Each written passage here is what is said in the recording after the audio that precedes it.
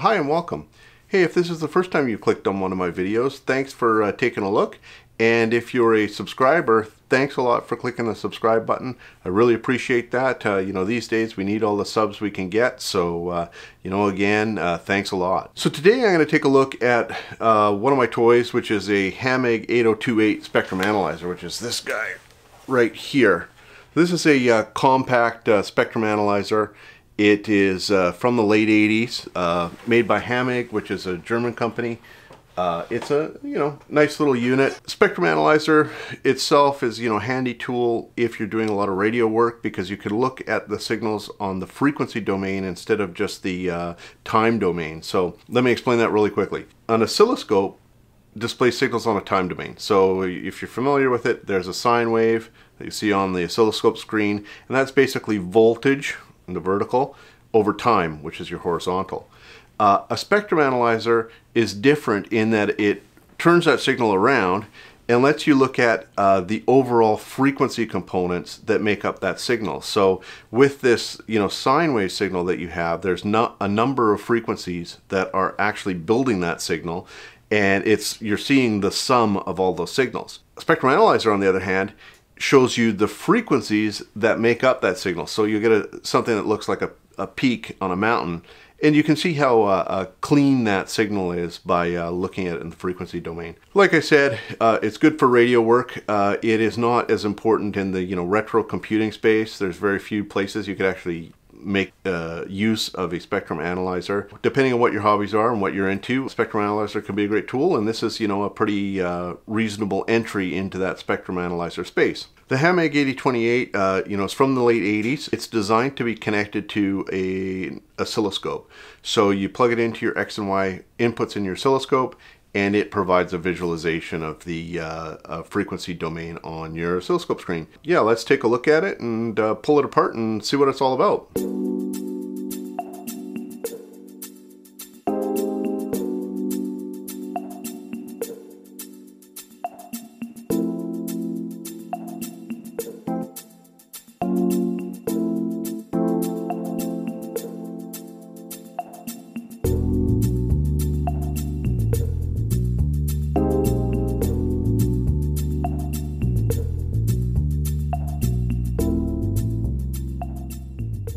So here's the unit. It's a nice compact, little guy here.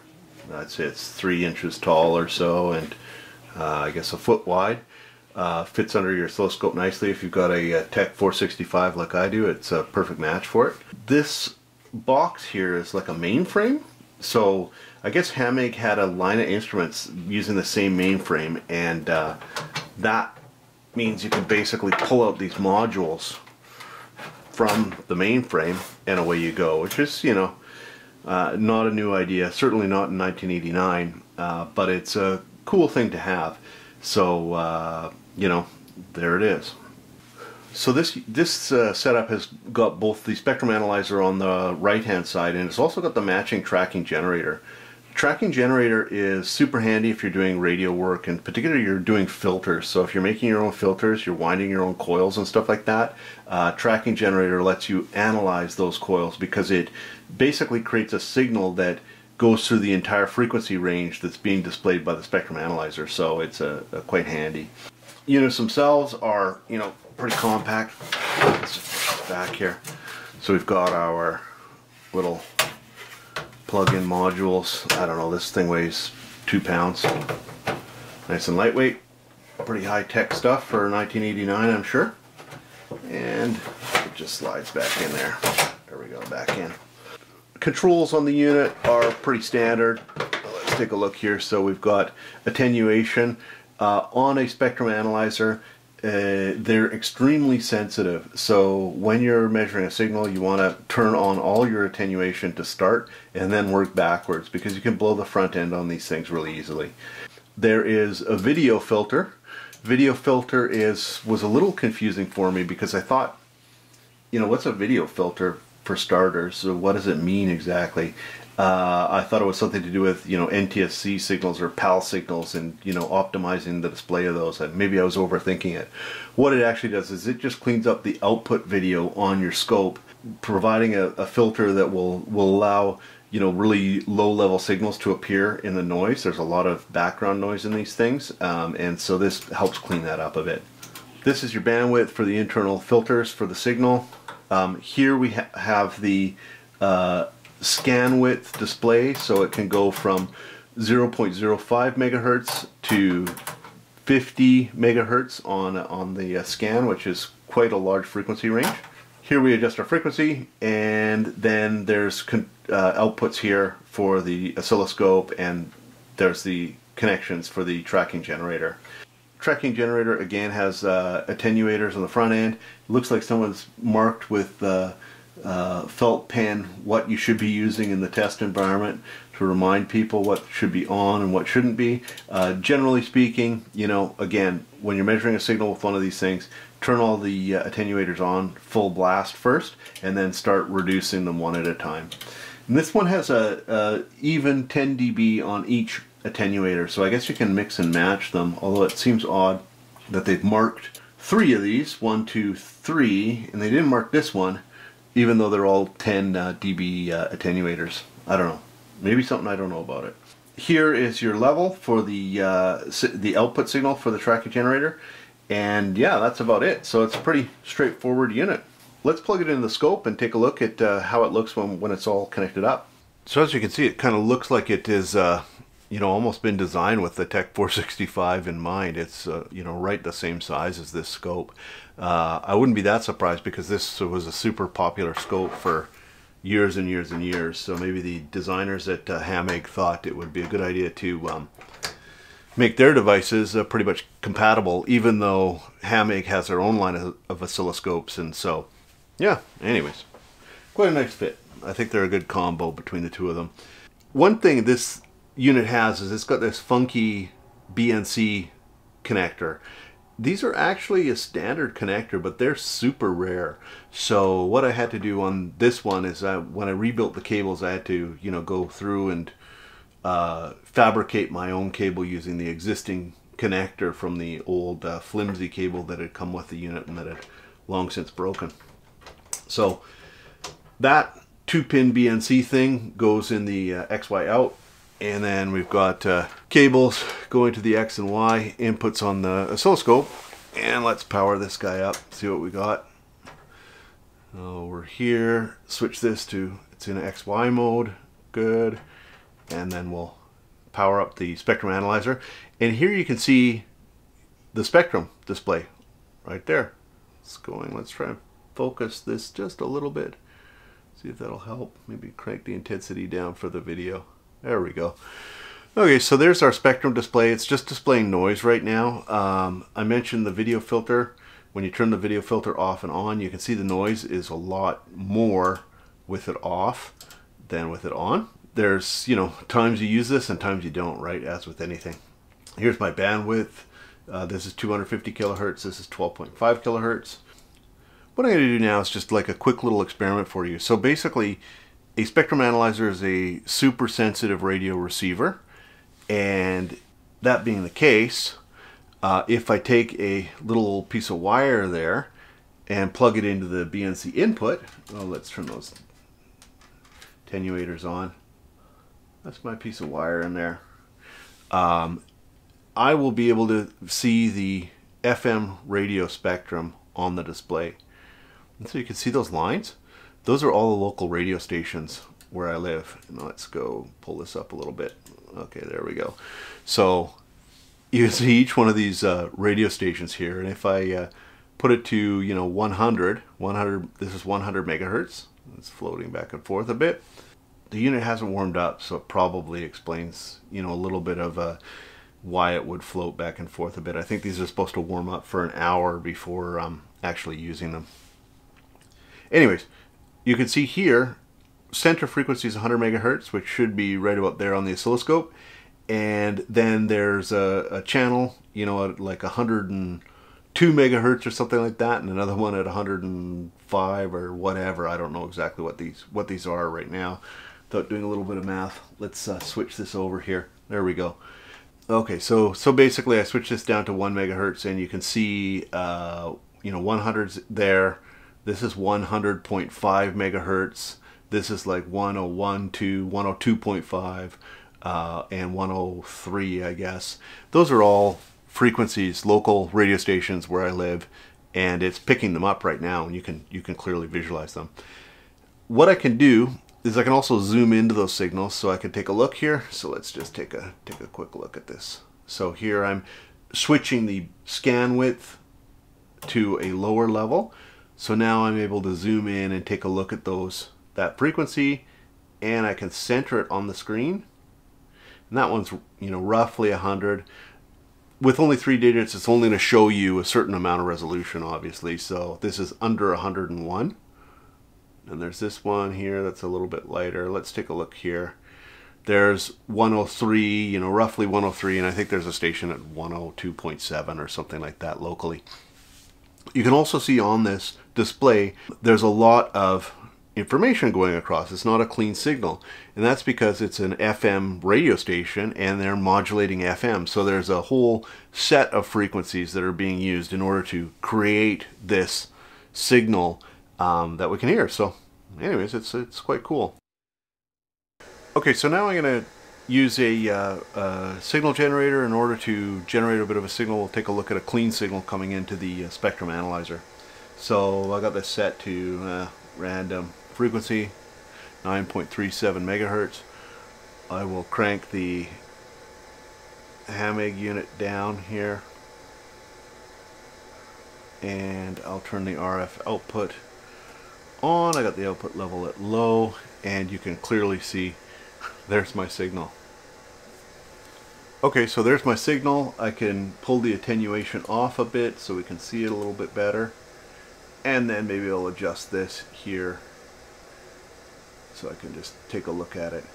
And you'll notice that the signal is a lot cleaner than the one from the FM radio station because it's not FM modulated. The last little test here, what I'm going to do is I'll adjust the frequency down to exactly 9 megahertz, and that will allow me to calibrate at a really rough level where the frequency tuning on the Hameg is, just so you can see it. So basically bring this down to exactly 9 megahertz. This unit hasn't warmed up and it's not connected to my frequency standard, so it's going to be close to 9 megahertz, but it's not going to be perfect. It's just the way this is a strictly analog signal generator, and yeah, it definitely needs to warm up. Let's lock the frequency. 9.0002, good enough. So all I need to do is take the center frequency here and get it right to the center of the scope screen. There we go. That is really close to 9 megahertz. You know, as close as it's going to get anyways. And so you can actually use the graticules on the oscilloscope to see what sort of input frequency you're working with, as long as you know what you're starting with and what your center frequency is. The thing I don't like about this unit is that it doesn't have a lot of resolution on the center frequency. It would be great if there's, you know, 4 or 5 more digits. But for, you know, standard radio work, it's, you know, going to be fine. Okay, well, let's take this thing apart. Let's remove the cables here. Actually, let's power this thing off first.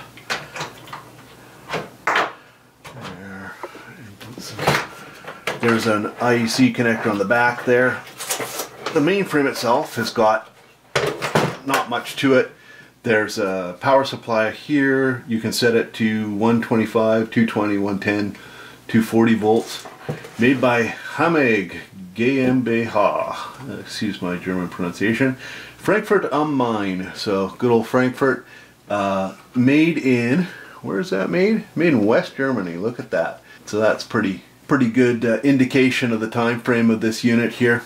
There's just on the tags IEC standards, and it is the dual mainframe HM8001. So this is the mainframe unit itself. This thing, I'm not really sure what that is. It's molded in there for some reason. Maybe somebody knows what that's all about. It's got some nice handles here on the side to wrap the power cable around, which is great. And it's got these two BNC connectors which don't actually output anything with the spectrum analyzer. Maybe it does for one of the other devices, but nothing comes out with the spectrum analyzer unit. nice handle on the side so you can carry it. It's nice and compact. You can go to Starbucks with it, analyze some signals, and you know, standard nice feet here. Got some flip up feet, which is great. Nice angle. Previous owner slapped Velcro all over the place. I'm not sure why. They liked Velcro, but you know, hey, I'm not here to judge. Do whatever they want. One day maybe I'll tear that Velcro off. Okay, so let's take a look at these modules here. The design of this is actually kind of nice. The Tektronix 7000 scope that I have has a similar sort of mainframe system, but the latching and release mechanism seems like it's almost over-engineered, and it's a bit difficult to use, and you kind of feel like you're going to break it every time you pull one of the modules out. So I kind of like that. Simple, whatever. We've got this unit here. If you take a look, it's by Hameg SARL, and it is made in France. And we've got a date code of June of 1990. So looks like this module at least is made in France and not in Germany like the other one, or West Germany as the other one was. Let's pull the tracking generator out. Now this one's a lot lighter than the other module, and oh yeah, same thing. Made in France, and this one was made in May of 1990. So yeah, a little bit earlier, but obviously from the same production run. I'm going to try to get a shot of inside the unit, the mainframe. Let's focus this up. There we go. So we can see the card edge connectors in there, and it might be hard to see, but actually it looks like all those card edge, that each connection has been labeled on the unit there. So you can see there's a, you know, input output, 20 volt power supply, all sorts of cool stuff in there. So that's kind of neat that they did that labeling. Not a lot of equipment that I have has that. And actually here I just found a date code on the mainframe. Let's see if I can get a picture of that. Date code is 0589. Mainframe made in 89. These guys made a year later, shipped together, put in a box, and sold to the customer. Well, there you have it. Let's pull this thing apart. Looks like we got a couple of screws back here. And hey, if there's any reason I need more subs, it's because this screwdriver sucks, and it's got a bit of metal pointing out in the back, which is dangerous. So if I had more subs, I could afford a proper screwdriver. Okay, so let's take a look inside here. What do we got? Oh wow. There is some sort of RF module in there. This big thing, look at that. Like it's definitely all in a shield, and I'm not going to pull this apart, but yeah, made in Korea. Looks like it might be 1987, and it's plugged into another RF module at the back there, so all shielded. That's not coming apart anytime soon. Taking a look, there's a ribbon jumper cable that goes to that edge connector on the back. There's a couple of resistors there on that board, and it looks like this is probably the same board that's used for all their modules, because they've got a space for some chips here. Looks like a header, another header potentially in there.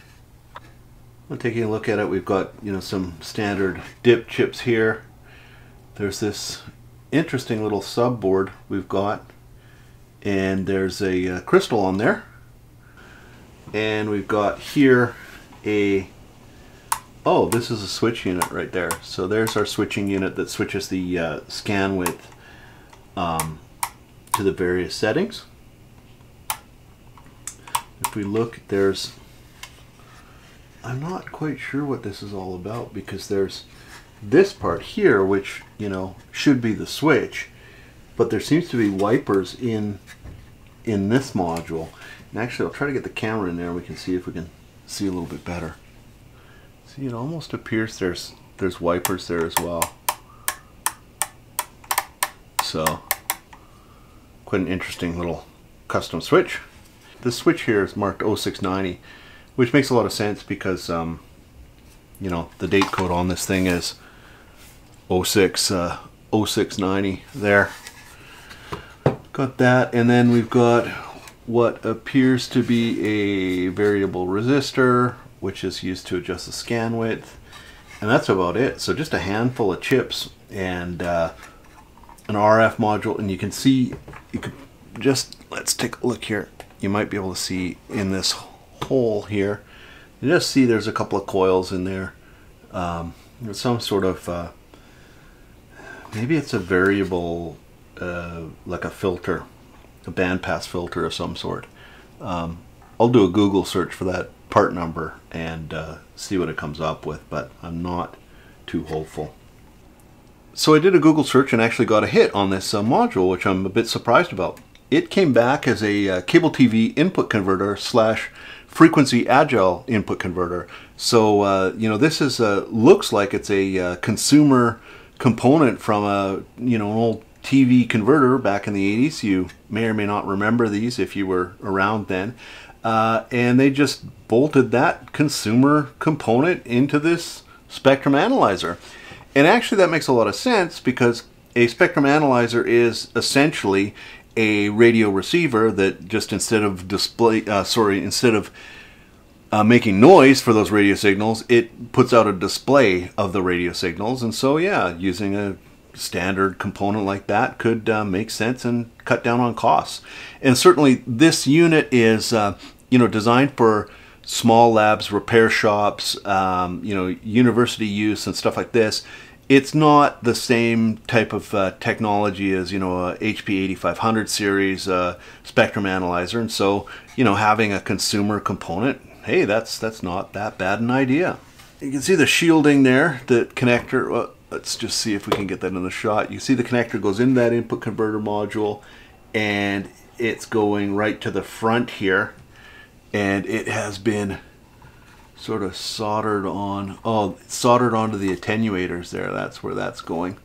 Let's get that in focus so you can see that's going to the attenuator buttons. And then there must be this cable here. Well, it's hard to say where that input's coming from. I'm wondering where, this is my actual signal input. It is, yeah, I get it now. So basically the 50 ohm input is here, and there's a ladder, a resistor network on this sort of unit right there. And as you're clicking the attenuation, it's basically engaging voltage dividers on each of these levels. And then at the top of this, we get our signal output, which then goes into this cable TV converter module. It's quite interesting. I'm not sure why this board is a daughter board instead of on the main motherboard. It's kind of interesting. I don't know if this is because of you know, the signals, or there's options with these things. It seems like you could squeeze all these chips on the main board if you tried hard enough. So I don't quite know why they would do that. Also, it's very interesting that they use this metal tab here to keep the board installed. You know, I just can't explain that. I don't know what that's all about. Here we've got some standard dip chips, an op amp, another op amp. This is a Texas Instruments op amp from Portugal, of all places. I guess, well, this is a European piece of equipment, so it would make sense that it were sourced there. And then this guy right here is a analog multiplexer and demux.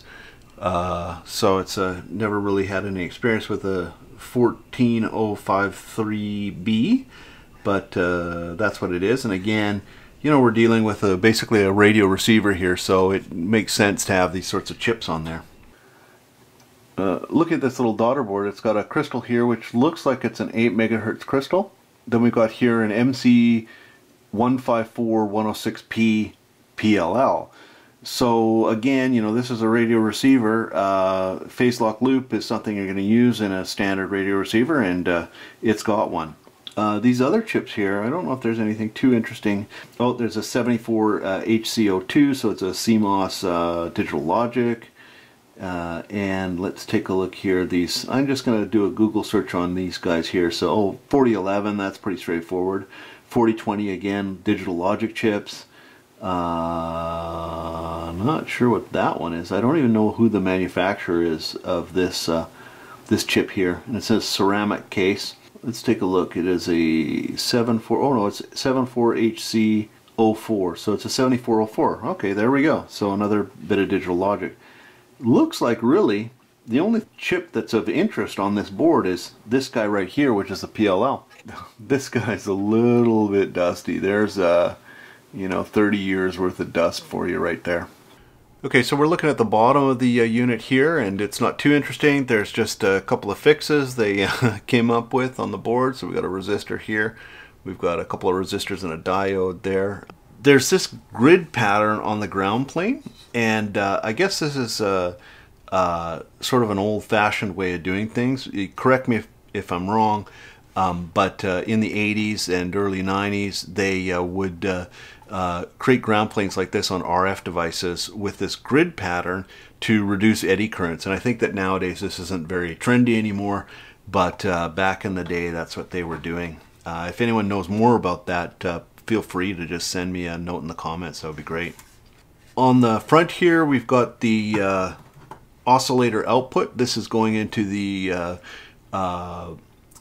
tracking generator, so it's just there, and well, you know, that cable is, I mean, let's face facts. On a high-end spectrum analyzer, this is going to be rigid tube coax. This isn't going to be, you know, sort of just small random coax that they've done here. But you know, it works. It's, you know, fits the market that it is, and that's the way that unit is. And then up front we've got a couple of, you know, it looks like there's a couple of variable resistors in there. You can kind of see them. And then we've got, you know, can barely see what's in there, but it looks like there's more digital logic, which would make sense on this front control display board, as you'd have, you know, just digital stuff in there. And then on the other side we've got, oh yeah, there's that input, and it looks like it's been grounded out to the ground plane of the actual main board. And the whole board itself is also tied into the ground of this frame here, so you can kind of see, yeah, so you can see here it's connected to the board, so the main frame itself is connected to this board, so everything's grounded together. Here we've got the tracking generator module, same box as the spectrum analyzer. Circuits are going to be a lot different, and they indeed are. It is basically an empty box. Look at that. So it's just all empty, and then we've got this board at the back, which is the exact same board that we had in the other module, and there's a ribbon cable that connects this module up to the front, and we've got, you know, just a very basic display. There's not really much in there. There's just, you know, a couple of components, nothing at all. And everything else, all the good stuff, is sealed inside this RF sealed container, which I don't think I have the patience to pull apart today. Again, same construction as we have on the other module, in that there's the input there. This looks like the same part. So there's the input here, there's a rail, a ladder of attenuators, and then out at the top we've got our signal output, which is sneaking down into this module here. There's a variable resistor there, a trimmer. We can trim things. I'm not sure what you would be trimming, if you would be adjusting the output frequencies at all. Maybe there's a PLL in here as well. You can adjust them. Actually, I'm sure there is. LED, and that's about it for power, and that's all we have. So yeah, that's really it with this module. It's basically a big empty box. Gee, I hope you didn't spend too much on it. You didn't get much for the for your money. No, just all joking aside, it's, you know, pretty simple. It's just a straightforward frequency generator that tracks the spectrum analyzer. Well, there you have it, the HM8028 spectrum analyzer and the matching 8038 tracking generator. A lot more simple than I thought they would be. I mean, you know, there's no surface mount anything on this board. It's all hole through components. Most of it is, you know, Jelly Bean digital logic, and then they've got this, what appears to be an off-the-shelf cable TV converter module built into, you know, a variable bandwidth radio receiver. So it's pretty elegant in its own way, and it met the needs of the market that they were going into. So yeah, it's quite neat. And you know, this module here is a big empty box. So that's it. I hope you enjoyed the video, and you know, if you have comments, put them below, and please subscribe if you're not a subscriber. And thanks for watching, and see you next time.